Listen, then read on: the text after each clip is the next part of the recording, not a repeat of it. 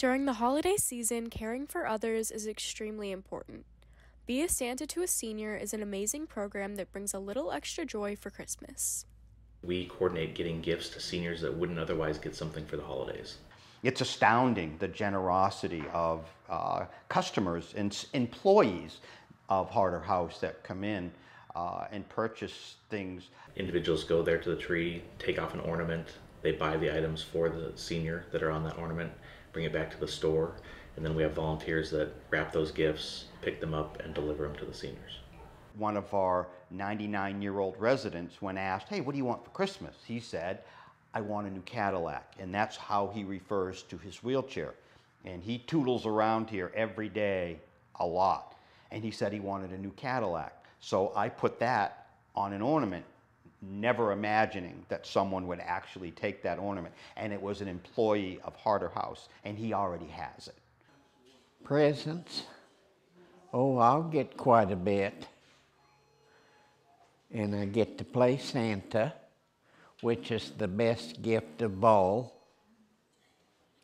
I started growing my beard about 2.5 months ago, and you see where it's at.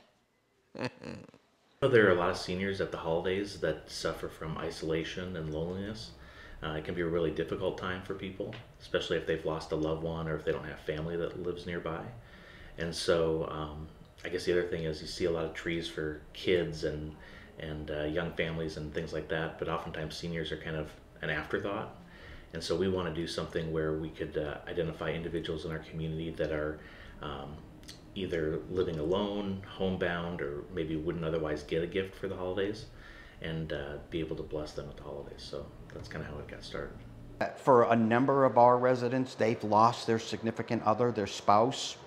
And so when this time of year rolls around and anniversaries and such like that, it creates a longing, a loneliness to be with that person. But I think that, you know, for the holidays, it was going to dinners and going to parties and Christmas shopping and those type of things. And for most of our residents, they don't get that experience. And that's why this is such an important part of the year for us, is that to replace them with new memories and to give them a sense of joy and hope that the Christmas season brings. While the gifts are nice, showing extra care for seniors has a much bigger impact. They know that people care, that the community still cares about what's happening for them. This generation, which is the greatest generation ever,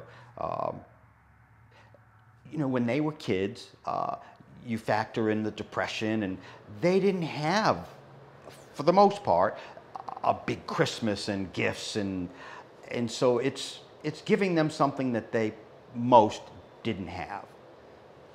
Wishing you happy holidays, this has been Jordan Quirk and Jacob Tetlow reporting.